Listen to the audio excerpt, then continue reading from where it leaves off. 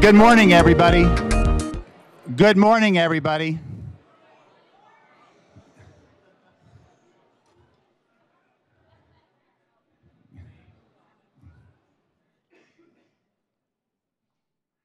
Thank you.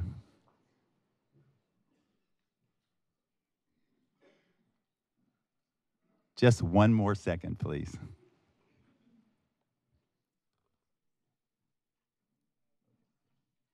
Good morning. We're delighted that you could be with us for the 15th Annual Duke-UNC Rotary Peace Conference. My name is Bart Cleary, and I have the honor of being the Rotary Host Area Coordinator for this Peace Center. Last year, we were here bridging divides. Today, we gather around the theme, Pieces of Peace. As a courtesy to our presenters and your fellow guests, please take a moment to turn off your cell phones. I would like to begin first by introducing some special people that I've had the privilege to work with. As host area coordinator, part of my job is finding Rotarians and their partners to host the Rotary Peace Fellows during the 2 years they're here. So if you're hosting a Rotary Peace Fellow last year or this year, if you will, please stand so that we can all recognize you and give you a round of applause.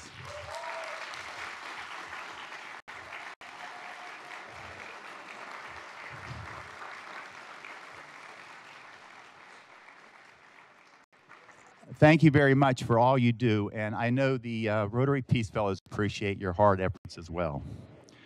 I would like to introduce first the members of the Duke-UNC Center, Peace Center Board to stand and be recognized. First, Susan Carroll, Managing Director.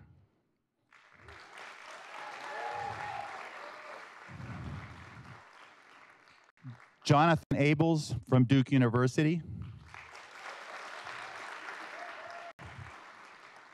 Nicholas Steiner from UNC.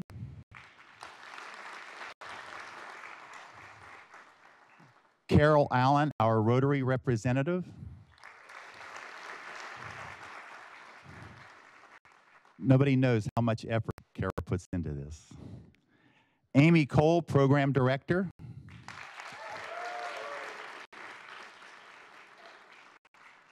And our co-directors, Catherine Adcock-Admay from Duke, and Dr. Margaret Bentley from UNC. And we also have our co-director emeritus, Francis Latham from Duke, and Jim Peacock from UNC. This year, we were privileged to have our first Rotary Alumni Peace Fellow representative as well, Carmen Strigel. She is actually out of town on work, so she couldn't be with us today. If you have a chance to meet them at break and at lunch, please thank them for their inspiration and the support they give to the Rotary Peace Center program. Rotary leaders have been far-sighted and courageous in creating and sustaining the Rotary Peace Center programs. And we have with us today several key people. First, I'd like to introduce Peter Kyle, Chair of the Rotary Foundation Peace Program Committee. Peter. Next, we have Chris Offer, Chair of the Rotary Foundation Peace Program Major Gifts Committee. Chris. And before I introduce our guest speaker, I would like to recognize Shafi Parek and his wife, Marjam. Shafi is the District Governor of District 7010 this year. Today we'll hear a variety of opinions from the fellows, some that you might not agree with, but please remember that everyone is entitled to their opinions, and courteous discourse is a key part of the conflict resolution. So now I'd like to introduce Ken Schubert, Rotary Foundation Trustee Chair, to come up and share a few words. Thank you, Ken.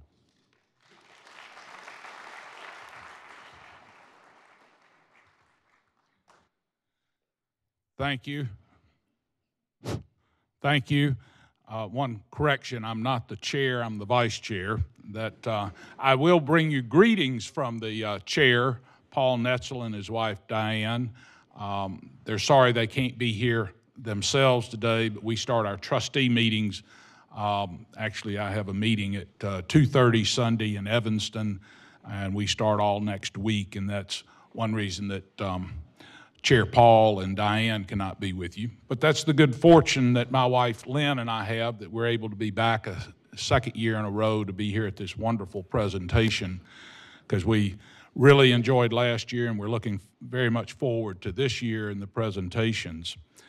I have to tell you that I guess I'd be remiss if since I come from an area of the world that kind of competes with these two universities in various ways, and certainly in basketball, not very well at all, but go Tar Heels and go Blue Devils. Now, if you come to Alabama, I'm not going to say that. Anyway, I want to say this on behalf of the Rotary Foundation. Truly, the program here at Duke-UNC is one of the crown jewels in the Rotary Peace Center's program. When that started almost 20 years ago, Duke-UNC is one of the founding universities that has survived through this. There's been many changes of the original universities, but Duke-UNC, through the leadership of the faculty, the staff, and the students that have come through this program, have made this one of the crown jewels of our Rotary Peace Centers. If you're not familiar, there's 6 peace centers currently around the world, representing 7 prominent universities from around the world. It's very inspirational to visit and see those. Lynn and I have been fortunate to see the peace program at Uppsala and at Bradford. We've not been able to see International Christian University in Japan or Queensland in Australia. But all of them, as we've talked and visited with the directors, are doing an outstanding job making and educating and putting out in the real world the future leaders that will bring peace and conflict resolution to our world. I want to say to you, the Rotarians that are here, I know that you find this, as much as I and Lynn do, inspiring to hear from our Peace Fellows, to see what they've been doing over the past 2 years for the second year fellows that will go out in the world and make a difference. To hear their stories, to see their research projects, to see what they're doing, that's the inspiring thing for us as Rotarians, and I think why we can feel so good about the support that we do of these 6 Rotary Peace Centers around the world. So without hearing from me anymore, I'm sure that that is not why you came. There are some wonderful presentations that the Peace Fellows will make. I want to just thank each and every one of you for your past, your present, and your future support of the Rotary Peace Centers. And I know here in this room, especially here, the one at Duke-UNC. But it's Lynn's and my honor to be here, represent the foundation. There's exciting things coming down the road, I think, with all the peace centers around the world and what we're doing. But I thank you again and look forward to meeting you if I haven't.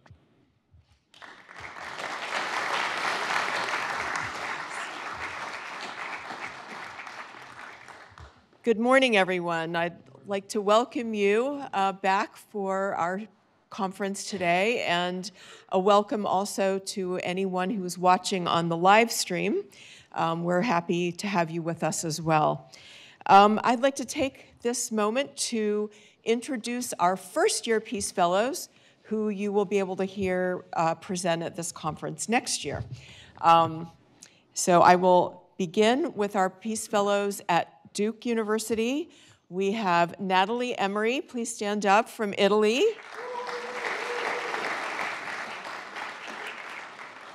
We have Sekun Gajrel from Nepal.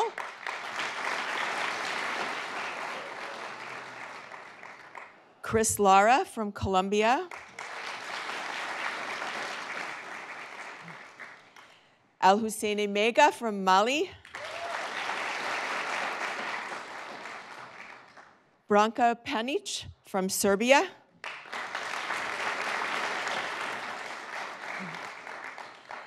And our first-year fellows at UNC, Mohammed Aid from Palestine.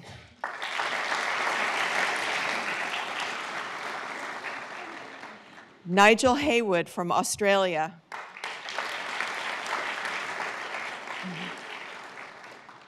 Sajjad Hussain from Pakistan.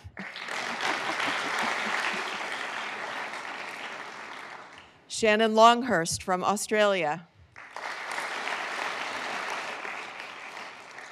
And Vinyera Urbaeva from Kyrgyzstan.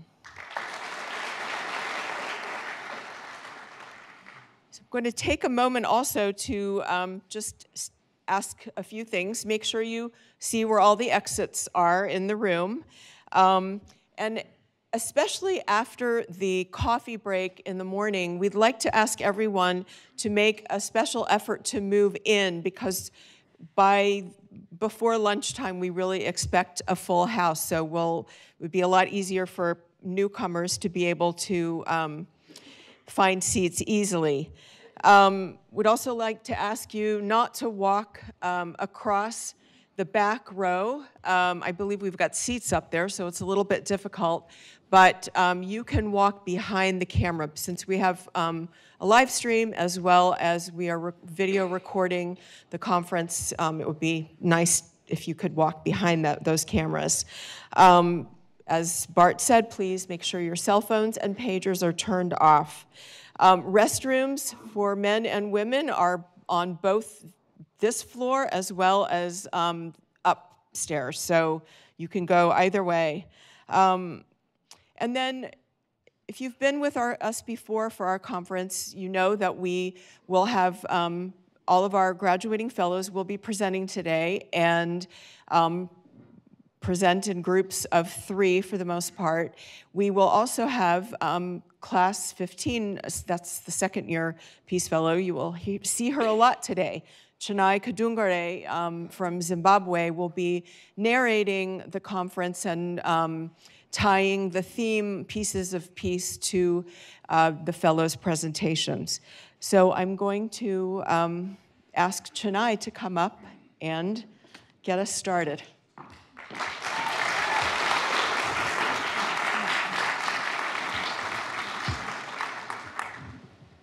Morning, everyone. We begin by acknowledging the Okanichi Band of the Saponi Nation, the traditional custodians of this land.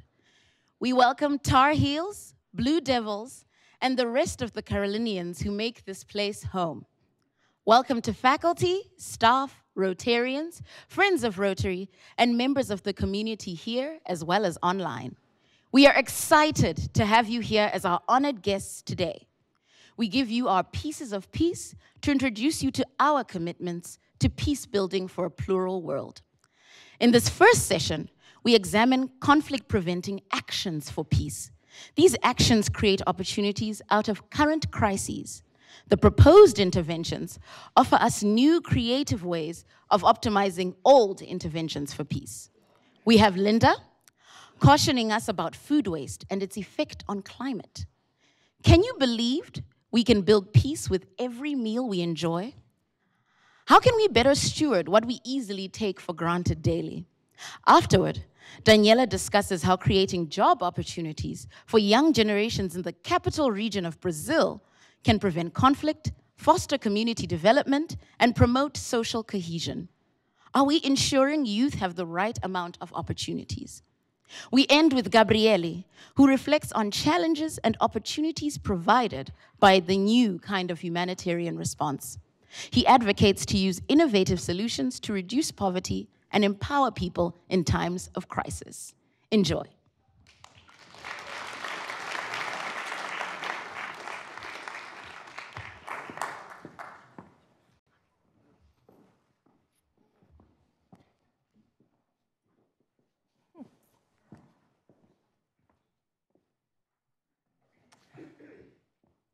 So good morning. It is my sincere pleasure to be here with you. Today, I'm going to share with you my journey of food love and waste in our age of climate change. I'm going to share with you how this is my piece of peace building as a Rotary Peace Fellow. But before I begin, I'd like to first ask a question. If you could choose one person to make you a meal, who would it be and what would it be? Let me ask again, if you could choose one person to make you a meal, who would it be, and what would it be? I'm going to come back to that question at the end of my presentation, but before I get to the end, I must start from the beginning. When I was small, living in a small town in Canada, my immigrant parents did the one thing that they knew best. They opened a Chinese restaurant catered for the Western palate.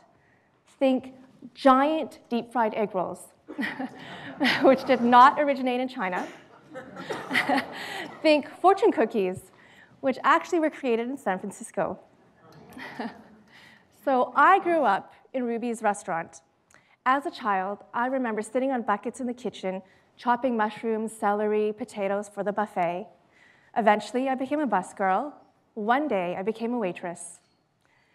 Eventually, I moved to the big city to go to university. I lost my connection with food, but the next part of my journey started.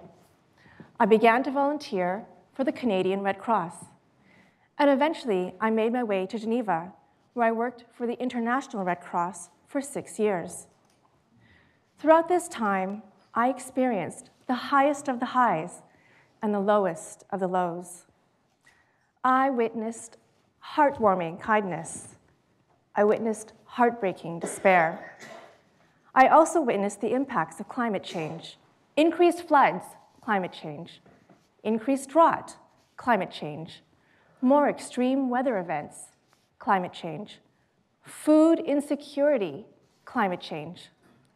The tipping point for me was on my last crisis that I worked on, which was the migration crisis in Europe, which took place in 2015.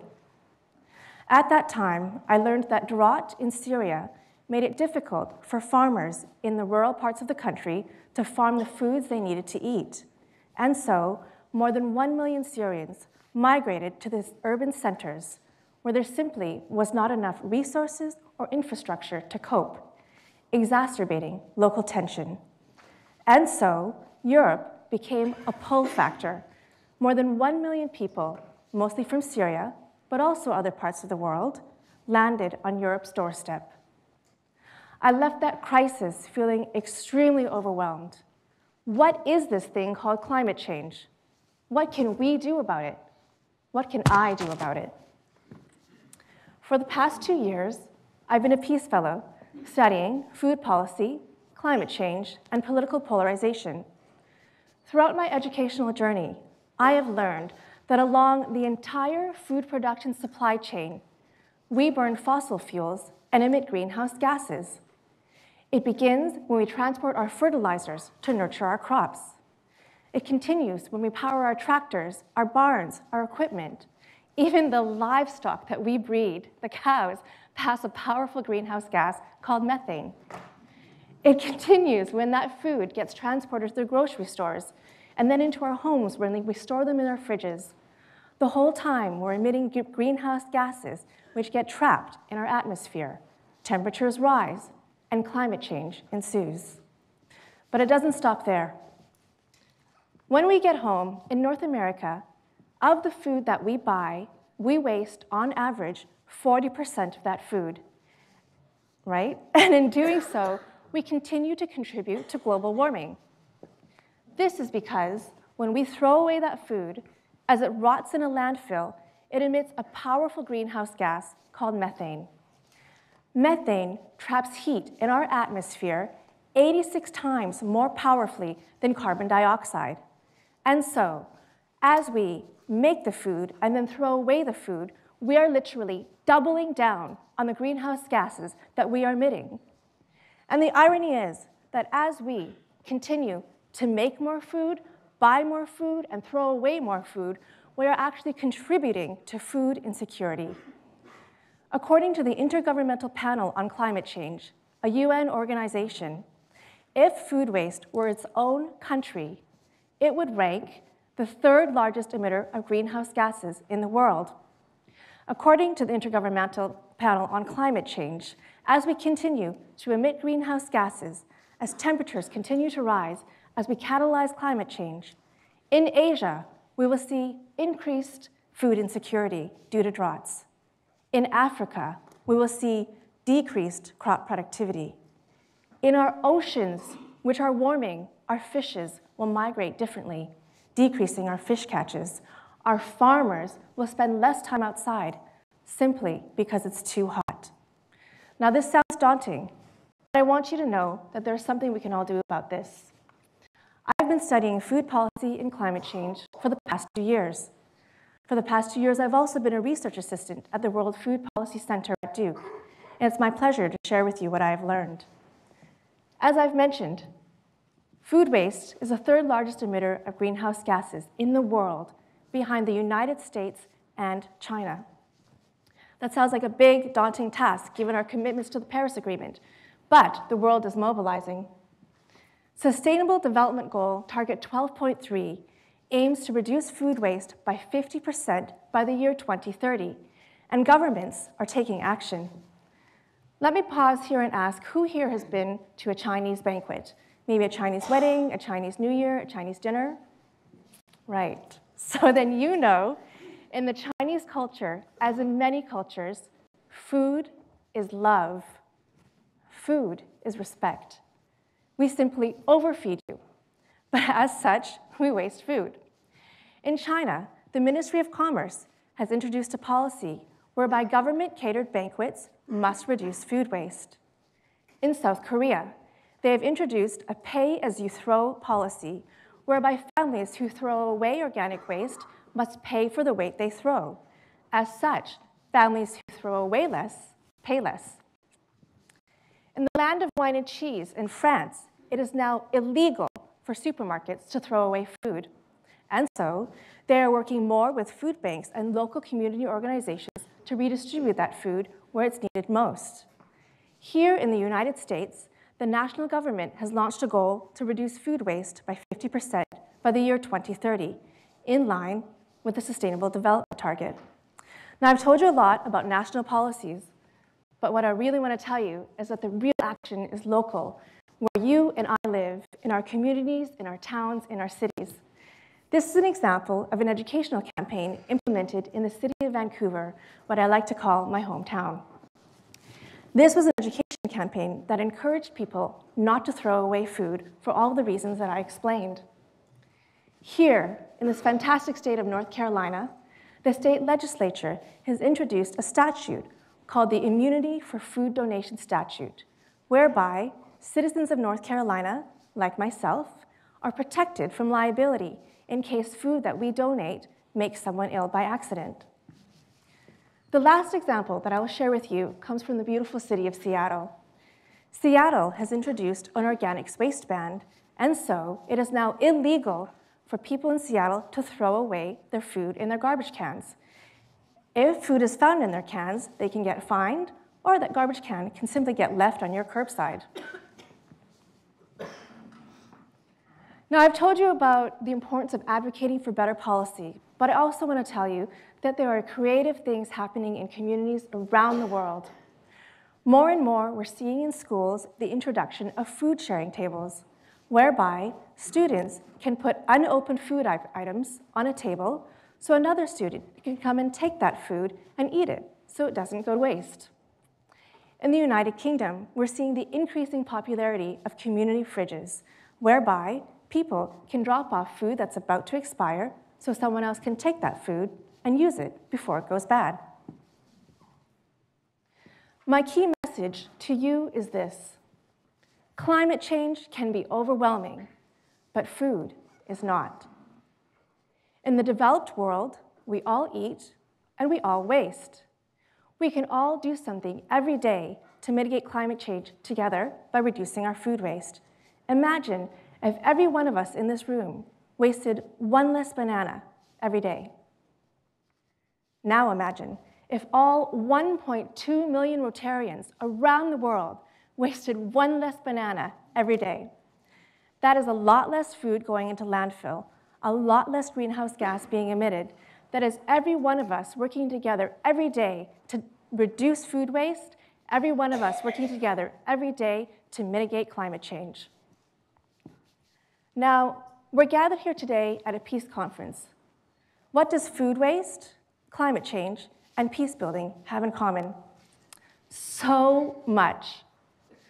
I told you earlier that I used to work for the Red Cross. I saw firsthand how when resources are scarce, such as land and water due to climate change, conflict ensues. I see how small island states, such as Fiji and Seychelles, live under the constant threat of the day when sea levels will rise so high that they will lose their islands and they will become climate change refugees. We all see every day how the impacts of increasing natural disasters affect our communities, especially vulnerable communities who do not have the resources or capacities to cope when they lose their lands, when their infrastructure is broken. Climate change affects sustainable development. Climate change affects peace. But there's something every one of us can do every day in the choices we make, in what we choose to buy, in what we choose to eat, in what we choose to waste, and what we choose to not waste. Together, we can reduce food waste. Together, we can mitigate climate change. So in closing, I'm going to come back to the story, the question I asked you at the beginning of my presentation. If you could choose one person to make you a meal, who would it be, and what would it be? I hope that during today's breaks, you will come and find me and share your story with me. I hope you will share it with the other Rotarians you meet here today. And I will share mine with you. The meal that I would choose would be potato pancakes. Now, that might come as a bit of a surprise, but let me explain why. When I was young and my parents opened their restaurant, they worked 20 hours a day. And so I moved in with family friends, Elisa and Ben. Ben was a motorcycle scout who was in World War II for the Canadian Forces. And when he was based in Belgium, he met Elisa. At a war dance, they fell in love, and he brought her home as his war bride. Eventually, I moved in with Elisa and Ben, first for 6 months, eventually 6 years. Every week, Elisa made homemade potato pancakes. I can still hear the sound of Ben grating the potatoes. I can still smell the butter, the batter, the potatoes all mixing together. I can still hear the crackling in the frying pan as Elisa would pour that batter into the pan along with all of her love. Elisa and Ben are no longer with us, but to this day, potato pancakes remain my favorite food memory. And on this note, I want to encourage every one of you, when you go home, to make your favorite meal for someone you love. Find your favorite ingredients. They might already be in your fridge. Savor the smells and bask in the warmth that travels from your hands to your heart when you share something you love with someone you love. And don't waste a single bite of every delicious moment. Thank you.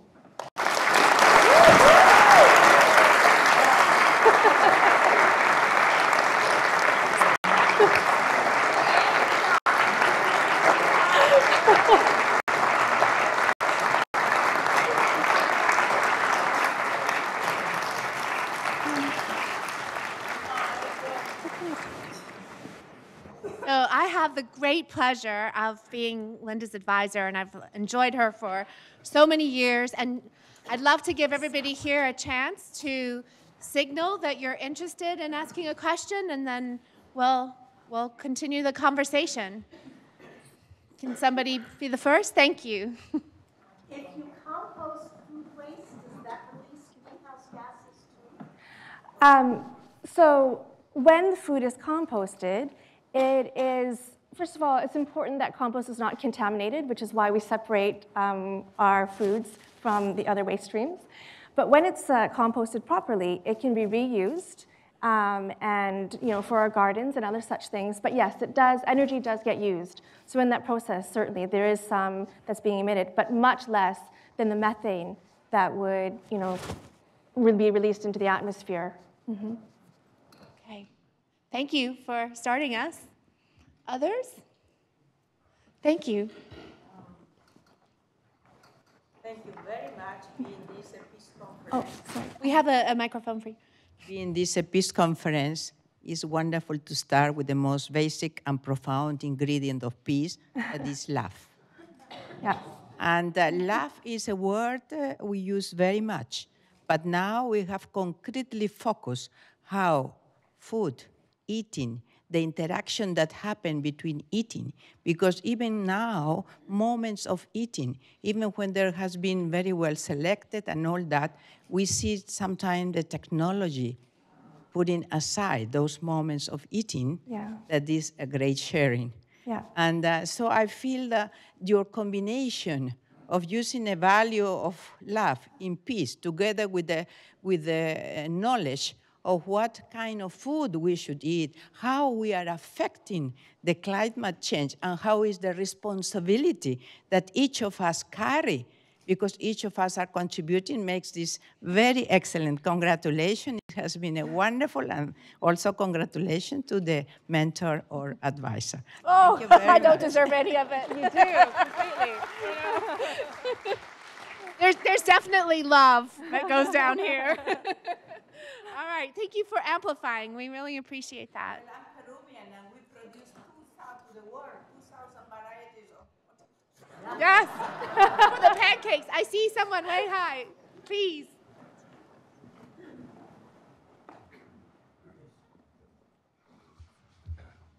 Thank you for the wonderful presentation. Was the events in Egypt related to climate change? Excuse me. Do the events in Egypt relate to climate change? Yes. Do we have an Egypt expert in the house? No, I mean, I guess how I'll answer that is, the thing about climate change is we feel its impacts long after, long after it happens. So we have line of sight to the immediate impacts long after things are set in motion. So if I recall the details behind the uprising in Egypt, a lot of it had to do with food prices. So why were food prices high? Because there was food insecurity. Why was there food insecurity? Now, this is not what I've been studying, so don't quote me, but if I were to go and do a bit of research, I'm guessing that it probably had to do with the fact that the crops were not yielding as much food as was needed, therefore driving up the prices so people could not afford the food.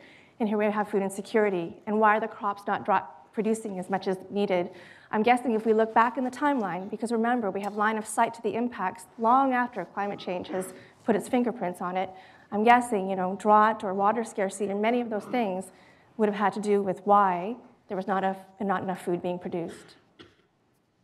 Thank you. All right, I saw one hand there and another one there, so.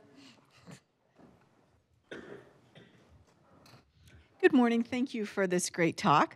I don't know if this is your area of expertise or not, but I'm wondering if you could speak to current research or current thinking with regard to veganism and climate change and peace. Yeah, so it's interesting. My master's project is actually on municipal climate change policy to mitigate climate change. So I've been talking to a lot of people in the local food system here in Durham and also actually nationally for my work with the World Food Policy Center. And veganism has come up.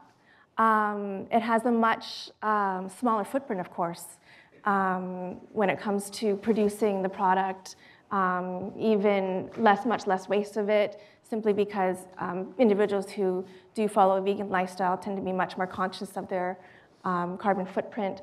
However, in terms of impact at scale, because the population, the numbers of people that are vegans are so much smaller in relative comparison to the larger population, when we're talking about wanting to have impact, that's why a lot of the work is focusing on maybe mainstream diets. Right there.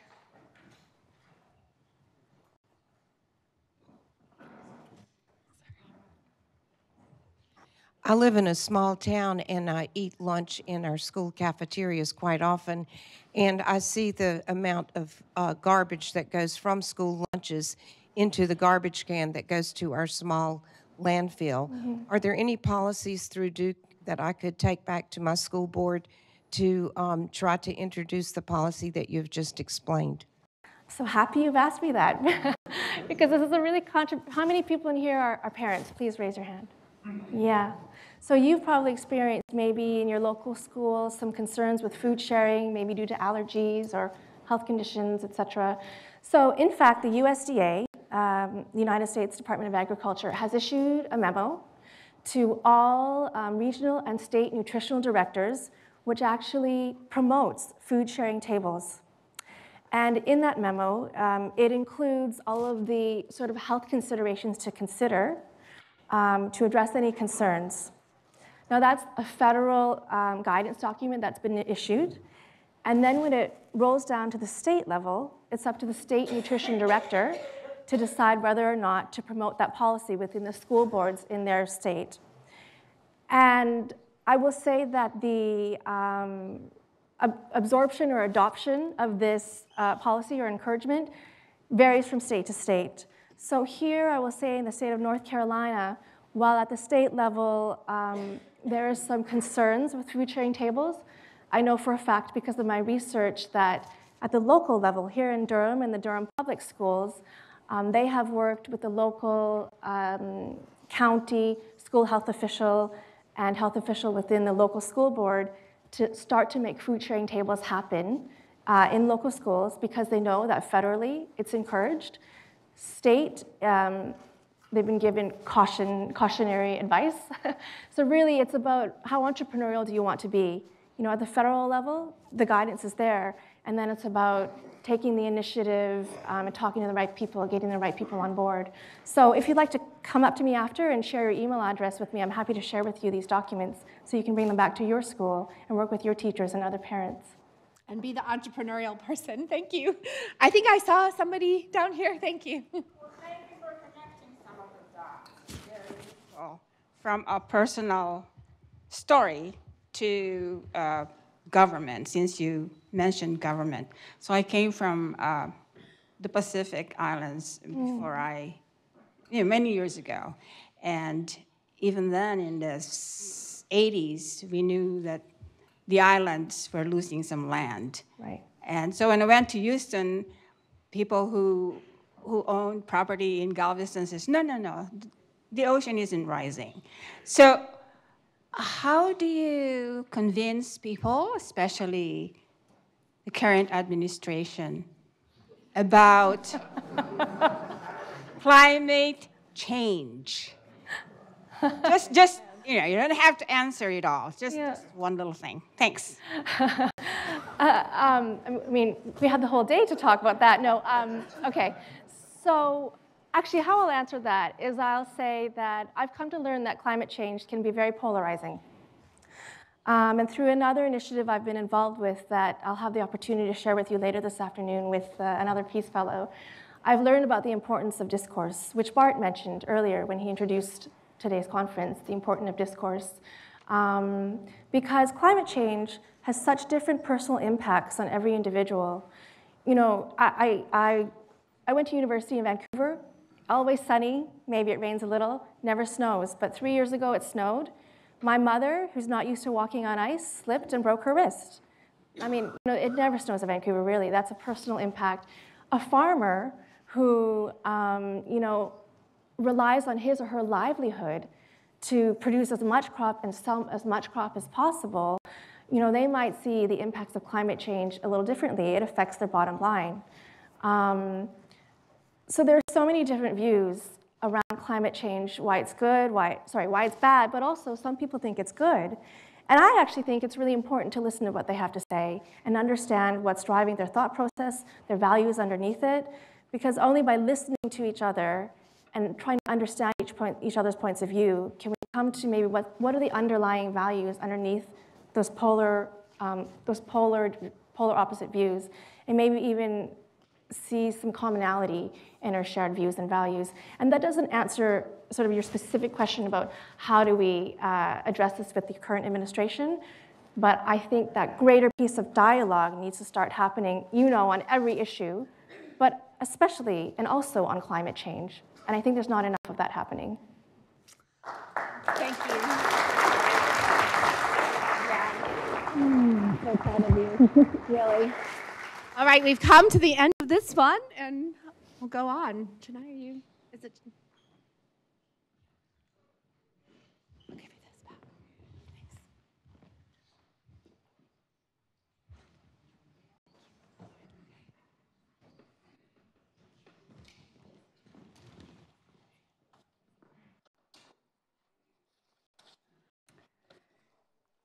Good morning. Thank you all here and in my home country for this amazing opportunity to share my strategic view on improving employment opportunities in the Federal District, the capital of Brazil, where I am from. In the 1960s, my country, Brazil, developed a new capital, Brasília, moving its administration and political structure from Rio de Janeiro to the middle of the country. This has prompted a massive migration of people to the region, especially those seeking for jobs. In the past few years, however, the federal capital has experienced an increasing in unemployment rates. Unemployment in the district jumped from 13.6% in 2015 to 20.7% of labor force in March 2017. But the most affected by the rising unemployment rates are the youth, with soaring rates of unemployment that was, in November 2017, was affecting 42% of population between ages 16 and 24 years old. This problem has severely impacted both economic development and livelihoods of people in the region. When people can't find work, they are at higher risk of being involved in violence and crime, committing suicide, abusing drugs, and other problems affecting overall peace, security, and development. Today, my objective here is to inform, involve, and motivate you while I'm answering three main questions. What is causing the rise of unemployment in the capital of Brazil, my hometown? How can this problem be addressed? And how the Rotary Peace Fellowship has enabled me to contribute in this process of addressing unemployment and ensuring peace. In the heart of Brazil, the Federal District is one of the newest capital regions in the world. The district houses Brasília, a city carefully designed and built in the 1960s to accommodate the administrative and political structure of Brazil. Recognized as a UNESCO heritage site for its modern human project, Brasília represents the national dream of a new concept of life based on a promise of collective well-being. However, Brasília is also a picture of Brazil's historic inequality. The city designers did not plan for everyone that eventually inhabited Brasília. There was a massive inflow of workers who migrated to build the new capital, and they had to settle not in, but around Brasília. Urban designers assumed that satellite cities would arise to attend the housing needs for the workers, but they made no plans for their development. This oversight led to a disorganized settlement of people around Brasília, challenging public capacity to cope with infrastructure and inclusive access to public goods and services. Today, this area is the third most densely populated urban center of Brazil, housing 3 million people. And although the capital region provides great quality of life for some of its residents, this benefit does not extend to all in the district. There are high disparities between neighborhoods that threatens the government objectives, limit economic capacity, and put at risk future plans and prospects for inclusive growth and development. And one of the main problems encouraging violence and increasing peace in the region is the rising unemployment rates. The rising unemployment in the Federal District has its roots both in the supply of labor and demand for labor. On the supply side, both the high inflow of people seeking for better livelihood, the high number of local population between the ages 15 and 45, and the mismatch in what many of these workers have been trained to do, all affect the ability of the market to absorb the growing workforce. People from all over the country still migrating to the Federal District and its metropolitan region. They possess many different skills and interests, have a wide range of formal and informal education, and often come with a wealth of experience. As a consequence, there is high competition in the job market, and Brazilia's inexperienced local youth often cannot compete. On the other hand, the demand for labor has decreased as the country has faced recession, macroeconomic instability, and a severe political crisis. There are many unaddressed structural issues, such as too much regulations on doing business and barriers on trade in the global market. We have companies and entrepreneurs. We have natural resources. We build airplanes. We host tourists. We need to free up this potential. But the Federal District has also unique challenges connected to its strategic role of housing the political and administrative structure of the nation. These include legal restrictions on land use, heavy bureaucratic processes that restrict local government capacity, and the historic budget priority given the support to the public service sector while overlooking the development of the private sector in the region. All these issues undermine the creation of an entrepreneurial, inclusive ecosystem able to generate opportunities for the growing population seeking for better livelihoods in the capital of Brazil. And again, among those who have the least economic opportunity are the young generations and those living just outside Brasilia in areas with lower per capita income and limited public infrastructure, all of which can be a risk factor to social cohesion. Although the capital offers many strengths and opportunities, the government up until now has not fully taken advantage of those strengths. For instance, one of the major opportunities in the Federal District is its intangible human potential, formed by a diverse population, which has constantly achieved the highest marks in education attainment in the country. There is a high concentration of researchers and individuals with college education in the capital, which I will rejoin in the incoming months. And Brasilia houses one of the best public universities of the country, the University of Brasilia. The local government has shown political will to move forward with promising projects, but we're still lacking the necessary coordination and collaboration to succeed. We have all the pieces, but we still have not put the puzzle together. But there are ways forward.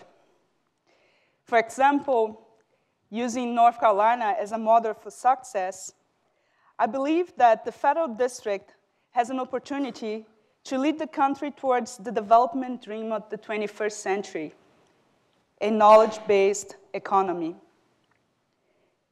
Economic growth based in knowledge and research is exactly what George Simpson, the first director of the North Carolina Research Triangle, had in mind when he forecasted in 1956 that to achieve progress, it would be necessary to stimulate the development of a new state of mind in North Carolina and to overcome cultural obstacles such as the failure of the people to grasp the use of science in industrial development, the failure to put to work what is available, the failure to begin those chain reactions of research and innovation. Similarly, in the Federal District, I believe that we need to use the existing momentum and the political will to develop a technology park in the region to make this transition towards a better future for all. Yet to be successful, Brasilia's new technology park will need 4 critical components. First, we need a transparent, inclusive, and accountable process.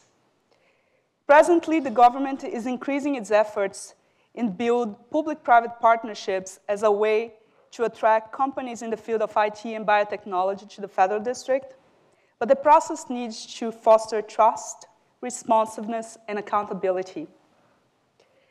Just like the Research Triangle Park, this project needs to include universities and other schools that can promote creativity, innovation, and relevant skills development to meet market demand.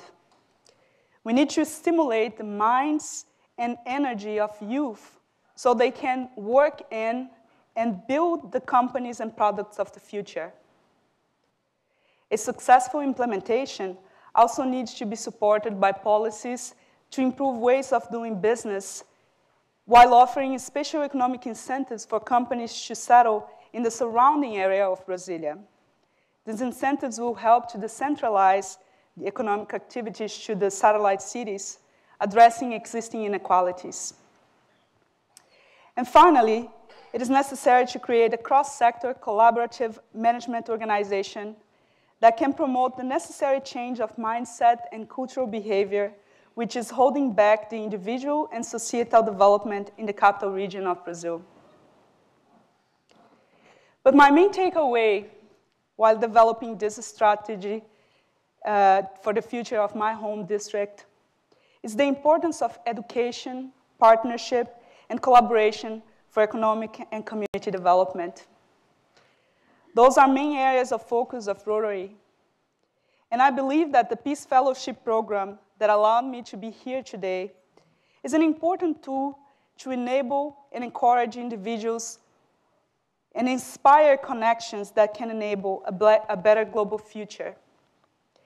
As some among you know, I have spent my career in law enforcement, and my focus has been on effective public security management, which is an essential condition for development.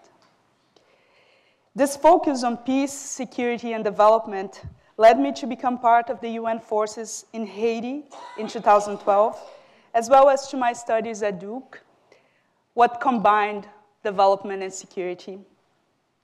My hope after returning to Brasilia as a senior law enforcement officer is to work in cooperation with the Economic Development Administration and to implement this program I'm sharing with you today. Any progress that my community can achieve in the future based on my project will be built on the knowledge and connections I have gained during my program in Duke. And these improvements are the result of your generosity of spirit and a strategic entrepreneurial view. In conclusion, I would like to highlight the vision expressed in a recent United Nations Human Development Report that the social value of employment goes far beyond the salary. Universal access to decent jobs is a key part of building resilience across society. Work is a means of livelihood, in strengthening human capacity, in providing social connections, and in the long term, it is responsible for providing security for families and communities. Promoting job opportunities, especially for vulnerable groups, is a way to achieve sustainable community development. It is a way to empower present and future generations and to enable peace and prosperity in society. And this approach to improve employment opportunities in Brazil's federal district is my contribution to peace and development. Thank you. I'm happy to answer your questions.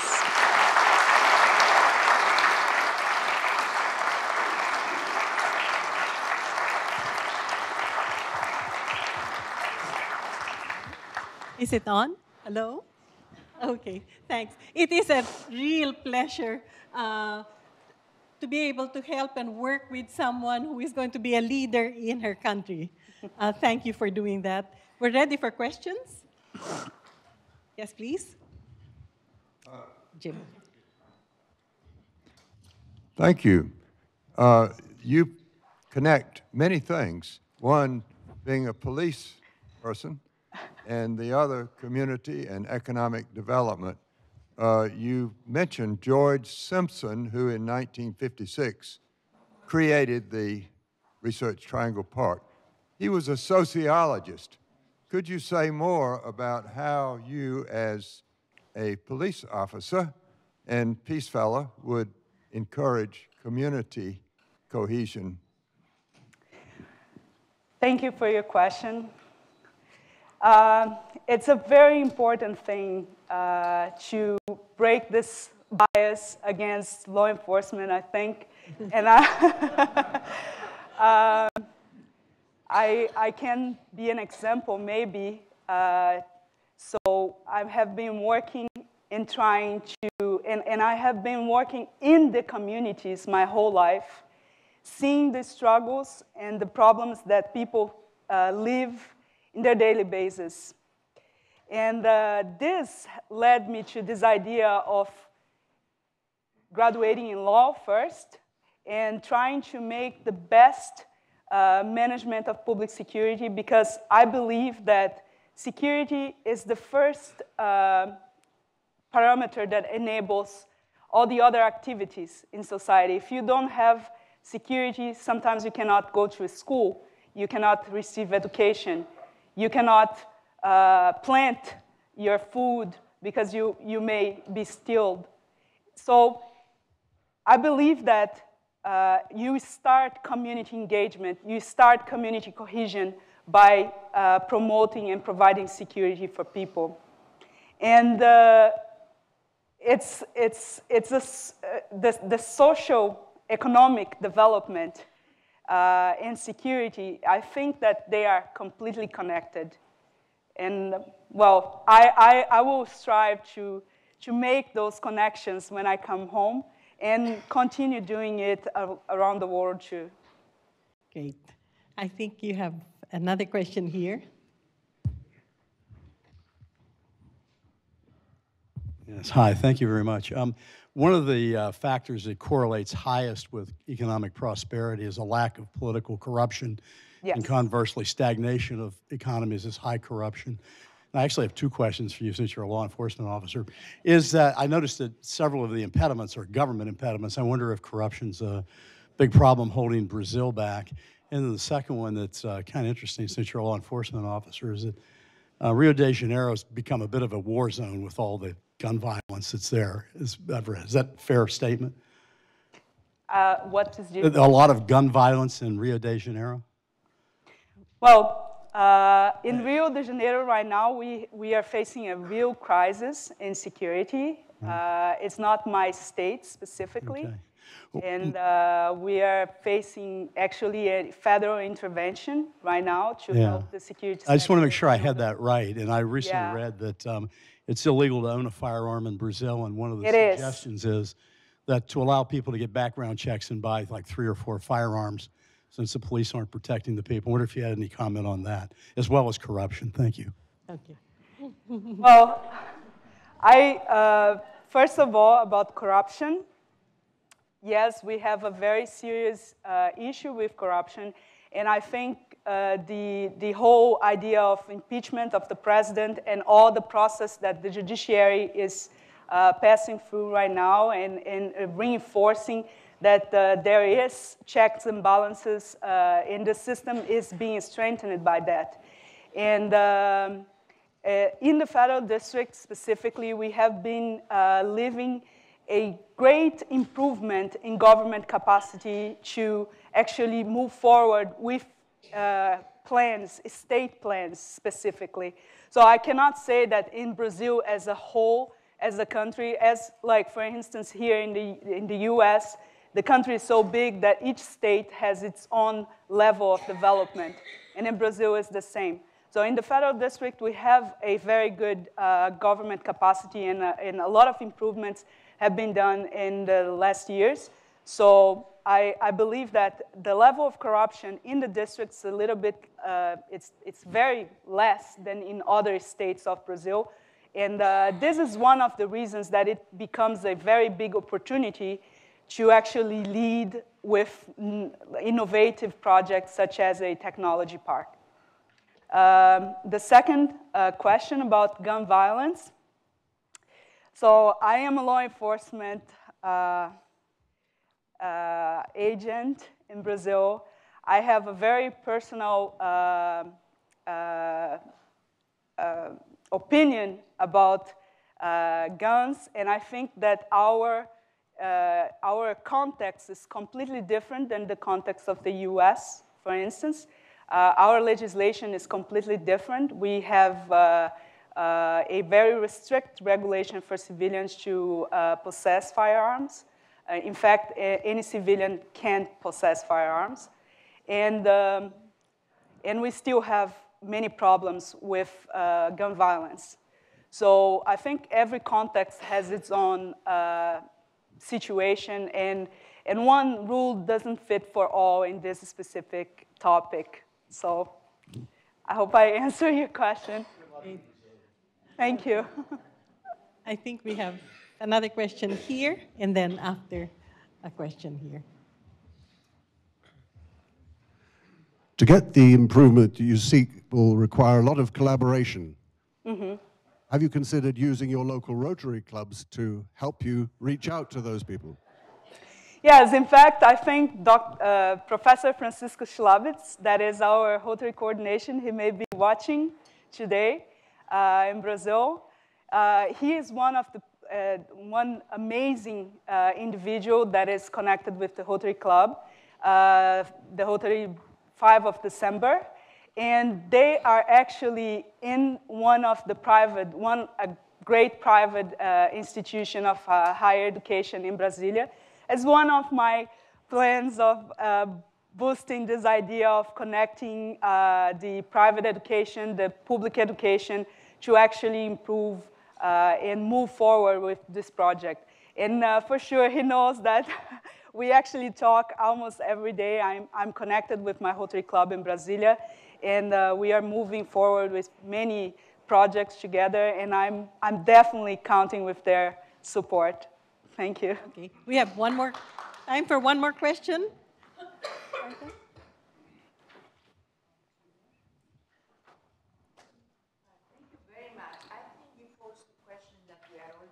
In Latin America, what is the roles of the universities? Because I'm struck by the fact you have 42% of unemployed young people, but at the same time, I'm quoting you, you say young people that are educated, but with inexperience. So therefore, if you are educating, and I noticed that in all Latin America, there is like a competition to get more papers, more degrees, more certificates. Now, before, when you were a master's degree, you have a position. Now, even if you are a PhD, I mean, nothing. You need a postgraduate and all that. So this is a very much formalization in Brasilia, who seem to be the Niemeyer dream, this wonderful architecture, the architect that constructed Brasilia, but Brasilia was supposed to be like a think tank of the bureaucratic system. Yes. So how you relate bureaucratic minds dealing with public policies, university forming younger generations, and having the quote, they are young, educated, I imagine full of enthusiasm and wanting to contribute to peace and development in your country, but they have no experience. What do we mean by experience? What is the role? How can they get that experience? What that the university can do, what the country and the public policies can do for them? Thank you for your question. So in Brasilia, we have such a migration pattern that a lot of people comes from other parts of Brazil, especially those that are educated in São Paulo, Rio de Janeiro, that are more traditional urban centers and economic developed. And they come to Brasilia, especially to compete mainly for public jobs. So we have this flaw in the education system in which the majority of people is formed to pursue a job in the public administration. And I think this idea is not, it's not sustainable anymore. You know, this is the main issue, and this is the main idea here, is to try to create a different, or stimulate a different sector, the growth of a different sector, the private sector in the region. Because, like, I am young, I'm not retiring so soon. So if people are trying to pursue my job, they will have to wait a little bit more. And because, right? And because we have this economic recession, the public sector is not opening more jobs. So we have to try to stimulate the private sector in the region to actually give the opportunity for this young population to acquire experience because they will have a job to pursue. And by doing this, they will be able to actually contribute with the development of their community and feel empowered and promote peace and development. I truly believe that. Thank you. Thank you.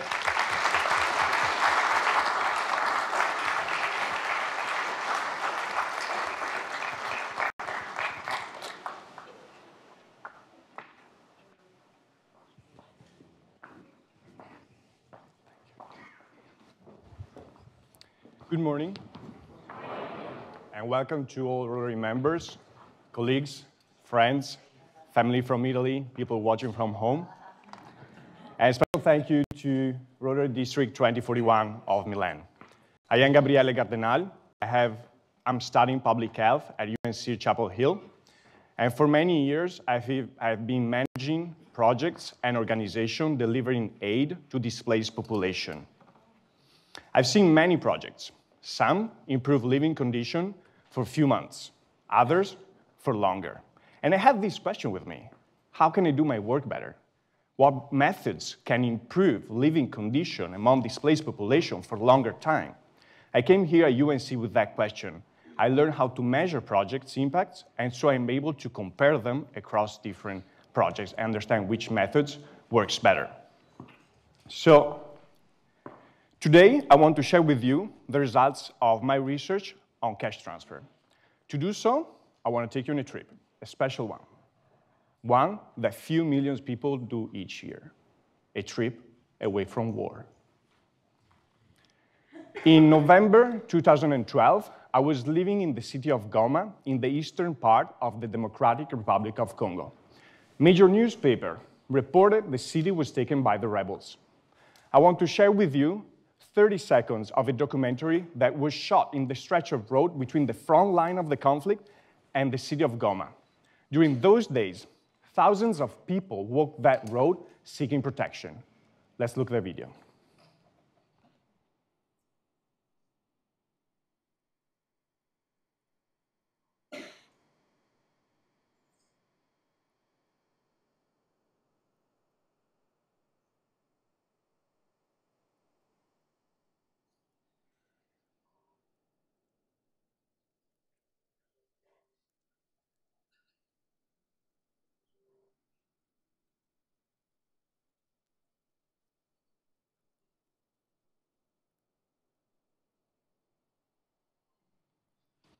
$65.6 million was the size of the displaced population in 2016 around the world, displaced by violence, war, human rights violation. The majority, 40 million people, are internally displaced people. These are people that flee their home and resettle within their home country.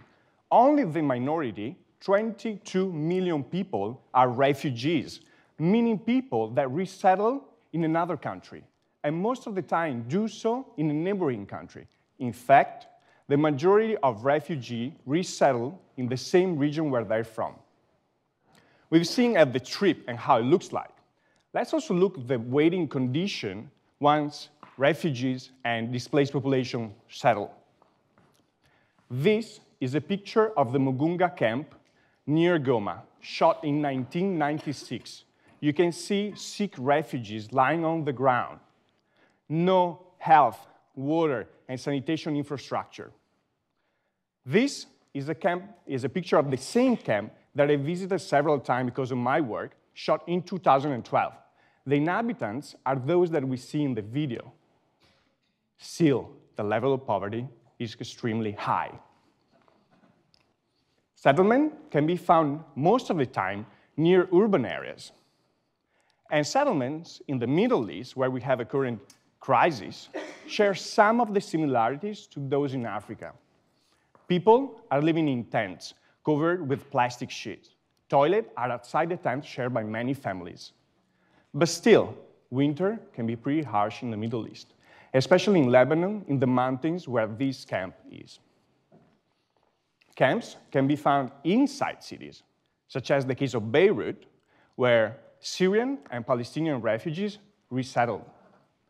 Personal, social, and economic relationship grow between the displaced community and the host community. Displaced community take up daily job within the host community and shop at the market stands of the host community. Humanitarians really look at different dimensions of poverty and are interested in measuring poverty. What are the lessons that we can get from these studies? Poverty is a multidimensional problem. What does that mean? Most of the time, people don't have adequate access to food, shelter, education, health services, all at the same time. I hope this part of the presentation managed to share with you the sense of urgency that pushed myself and colleagues to go and work in the field, but also this indirect support that we receive from people like you and governments to continue and do our job. Let's look at what solutions we have to reduce poverty among such population. We have three main methods that share some similarity, but are also different and have different impacts. In-kind distribution, vouchers, cash transfer. Let's look at them. In-kind distribution. It means distribution of food and essential non-food items. These are selected by a group of experts, and refugees go to the distribution point and pick them up. Vouchers are similar to food stamps. A specific economic amount is transferred through a voucher. Beneficiary can spend it on a predetermined list of items and group of shops. Now you may wonder, what if we're in a rural area and we have no markets, or the market is not capable to sustain such a demand? In that case, suppliers from the city are called and come to the rural area, set up a fair where beneficiary can retrieve the value of the voucher. Usually the fair lasts a few days. Let's look at cash transfer. These can be transferred through three main modalities: deposited in a debit card, transferred through mobile app, cash in hand, meaning beneficiary come to the distribution point and physically pick up the cash. For today's presentation, when I'm talking about cash, sorry, skip ahead. There you go. Today, when I'm talking about cash, I refer to it as unrestricted and unconditional, meaning beneficiaries are free to spend it as they want and don't need to do anything in order to receive it. If we want to say that a product or a service is better than another, we need to compare it, and this needs to strike better in a different set of criteria. The criteria I looked at for this comparison: effectiveness, satisfaction, efficiency, relationship, capacity to improve relationship, and risk reduction. And my thesis is that cash is better than in-kind distribution and vouchers. Let's look. Cash can access beneficiaries better than the other two methods. An example, an organization in Nepal after the earthquake tried to deliver in-kind. Roads were not practicable. Distribution delayed. Beneficiary in need of basic item kept waiting. Another example can be provided by rainy season in Africa, when roads and airstrip are not practicable. Let's look also at access from the beneficiary perspective. Beneficiary needs to walk from their home to the distribution point and back, carrying the items in the shoulder. Sometimes these are bulky, so they need to call other family members to the distribution point, and they're not working during that time. Similarly, if the shop that is selected by the organization is far away from home, beneficiary needs to walk to the shop and back each time they need to buy something. As we see, poverty has many dimensions. And to say that cash has the capacity to reduce poverty, I wanted to look at a very important aspect: food security. And this is measured through an indicator, the food score consumption, that looks if the nutritional intake is adequate. Boston Consulting Group evaluated a project in Lebanon where beneficiaries were randomized or allocated by chance to receive the same economic amount, either through vouchers or cash. After 8 months, they compared the two groups. As you can see, beneficiary who received cash has a better score in food security compared to beneficiary who received voucher. For those of you interested in statistics, the result is significantly statistical. Let's move on. A beneficiary in the Democratic Republic of Congo said, "When my husband received cash, he called me and asked me what to buy. We had a family meeting, and we decided according to the needs of each member of the family. It was a celebration day." This and many other interviews with the beneficiary demonstrate how cash considers their dignity, matches their priority, respected their needs, and empowers them to make decisions. But I was also interested in looking at how is it working? How's the level of acceptance of this? Beneficiaries who received vouchers, only 40% of times confirmed their preference for vouchers. Those who receive cash, 92% of times confirm their preferences for cash. But is it more efficient? Beneficiaries who receive cash are free to spend it where they want and on what they want.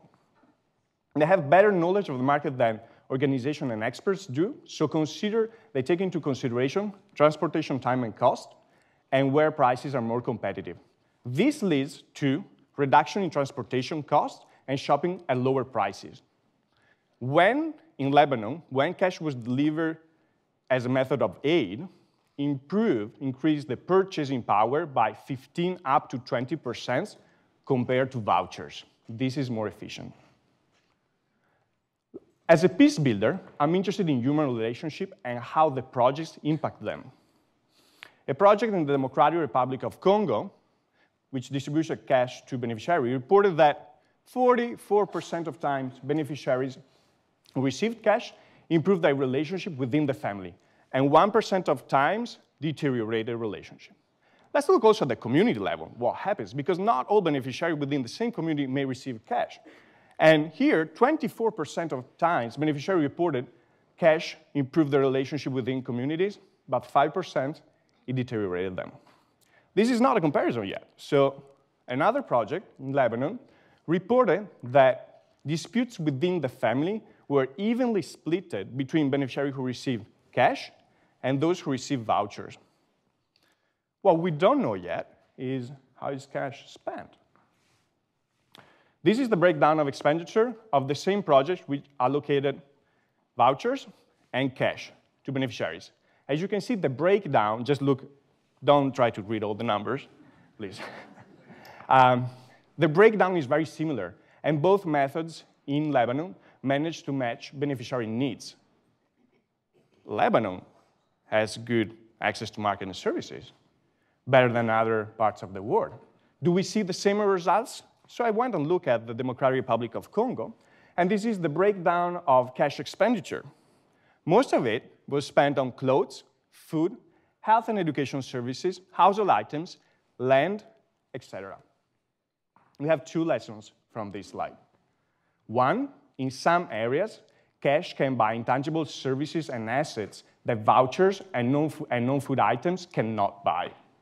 The second one is that antisocial expenditure, meaning alcohol, gambling, tobacco, were 0.07%, meaning this is almost negligible.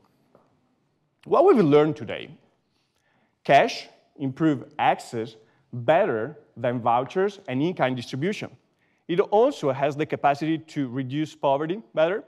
It increased the dignity and has the capacity to empower beneficiaries better than other methods, has the capacity to cover multi-sectoral needs, is better value for your money, it increased purchasing power, it also has the capacity to improve family and community relationships, and also there's no risk of antisocial expenditure among beneficiaries who receive cash. So I think we can conclude cash is a better method to deliver aid than other methods. Also, beneficiaries who receive cash, when they have the means, they have also better knowledge and capacity of how to satisfy their needs better than we or experts do. So if cash is better, Are we using it enough? The expenditure of cash since 2014 duplicated. And UN reported that in 2016, $1.9 billion was spent in cash and vouchers together. Of this, only 51% was spent on cash, and this doesn't account for in-kind distribution. So at the last World Humanitarian Summit, donors such as the US, UK, France, Italy, and so on, and major humanitarian organizations committed to keep increasing the use and coordination of cash-based projects. So I think today I share with you the answer to that question that I had in the field a few years ago.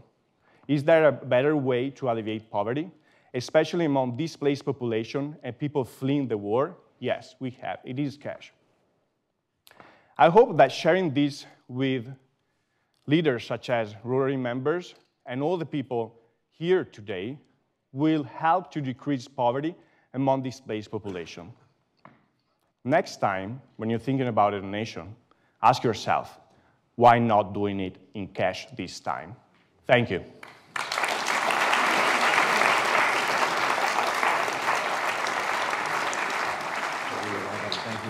Thank you so much. This presentation is very near and dear to my heart because my research and teaching is on refugees. So I'm constantly thinking about how do you help refugees, whether it's Syrians in Jordan or Burmese right here in Chapel Hill. And I think the brilliance of your presentation is that you can act globally and locally in exactly the same way. The cash works in both ways. So thank you so much for that.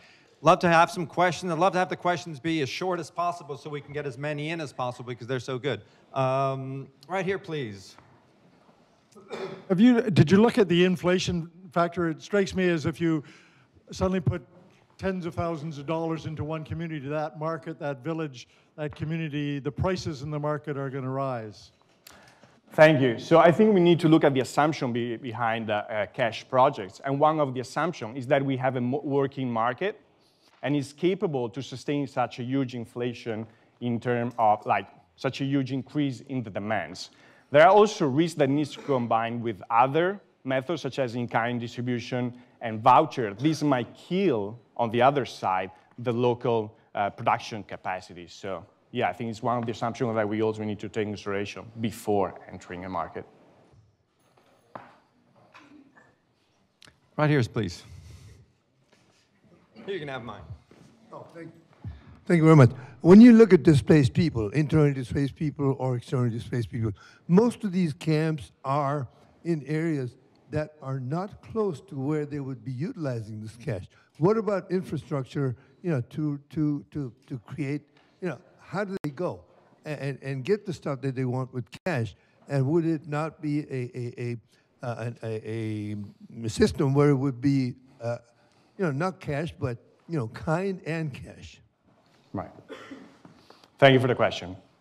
So you're right. When displaced camps and communities are close to cities or markets are present, cash is the better solution. If markets are not present, then we need to go for our second best option. Most of the time, we've seen that displaced camps are close to urban areas or the size of the displaced population compared to the people already living in the area, sometimes it's smaller. So markets can allow us to use cash. But yeah, if markets or we're in a rural area, it is difficult. Now, I've seen that in Pakistan. I mean, Sajjad would say that 2 million, 3 million people coming to a city like Karachi, where the infrastructure is actually totally crowded, it creates a problem of availability, inflation, black marketing, etc. So, if the camp is close to, or if the displaced people are close to urban areas, those are some of the issues that one has to face. How does one take care of that? I think if one of the assumptions fail, we should not go for this kind of solution. The other side is also, these are short-term solutions, so right after the displacement, and it's not meant to long-term development solution. We're really trying to kind of save lives in the short term. That's the main goal. Thank you. Mark.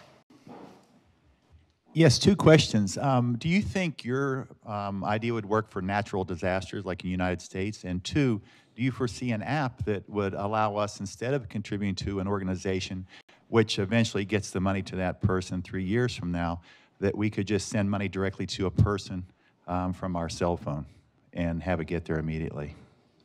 So right after the tsunami that some of you are familiar with, you saw pictures of areas completely destroyed.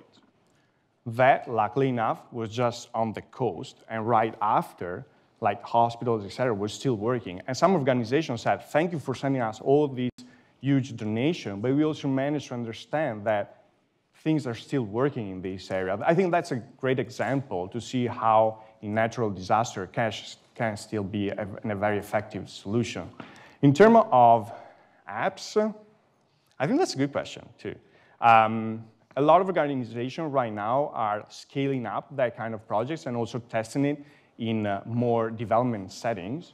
And not that I know there are apps still available, but I think you still need that kind of coordination and assessment of actually who's receiving at the level of poverty. I think it's something that should be developed, though. Can I ask you a quick question? When disaster hits, like most recently in Puerto Rico, here on campus, and I'm sure this happened at Duke as well, students do a fabulous job of wanting to help. And they have drives. And they gather stuff. Why do they gather stuff and not cash? I'm stealing in I don't know why. I think that there's something, okay, first of all, they want to contribute and do something good. Right. Otherwise, they would do nothing. And I think that's important. The second part, and I'm going to steal a quote from the director of an international organization, is imagine that tomorrow there's a natural disaster here. You need to move to another state, and organizations come in from Europe, and they don't know how good tastes bacon here, eggs, and all delicious food in North Carolina. What would you prefer?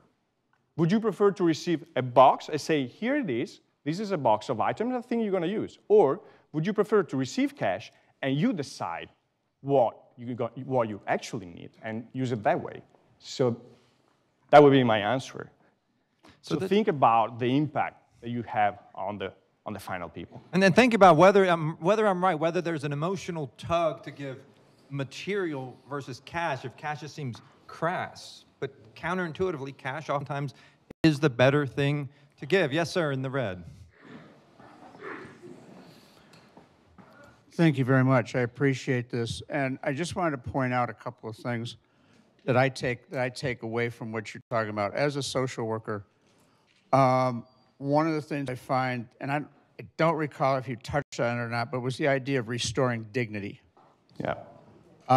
Because I know having worked in international disasters with the Red Cross and so forth, that's one of the first things to go out the door, is the dignity and the ability of a head of the family or a husband to be, because now their job of family protector and so forth is gone. And so even in these, and I've never, although I've wanted to, I have yet to be able to get over to Jordan or one of the countries where the Syrian refugees are. But I can just imagine that the internal, the psychological devastation and the ability of cash says, we're going to trust you to make that decision that you feel is best to help your family move forward. We're not going to say, well, here, you got to take this. And so I thank you very much for that. Appreciate it. Thank you. Thank you for summarizing the proposal so well. So I think it's time to wrap up. It's time to wrap up. Thank you so very much to Gabrielle, to the fabulous other presenters, and please enjoy a 20-minute break, I believe. It was great. Thank you. Just an announcement, there is coffee upstairs. Wow. So there's coffee up in town. I heard that you knocked it out of the park, Gabrielle. We will start again at exactly Oh, I'm happy. 10:55. Yeah, it took a little bit of work and time. It's a